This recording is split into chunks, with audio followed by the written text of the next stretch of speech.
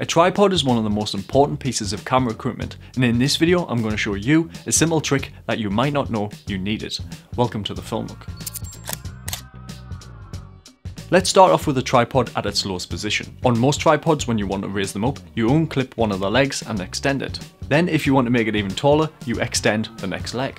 Here is where the trick comes in. When you extend the first leg, make sure you release the clip that is closest to the ground. Now the tripod legs look like this, and the next clips are halfway up the tripod, meaning you can easily access the clips in arm's reach to further extend the height of the tripod legs. Let's reverse back and release the top clip at the start instead of the bottom one. Now the tripod clips are at the bottom of the tripod, meaning you have to kneel right down and release the tripod legs, which are no longer in arm's reach. So that is the trick. You might not think this is a big deal, and you might already do this, but compared to all of the other tripod tricks that are out there, this is the only one you'll use every day.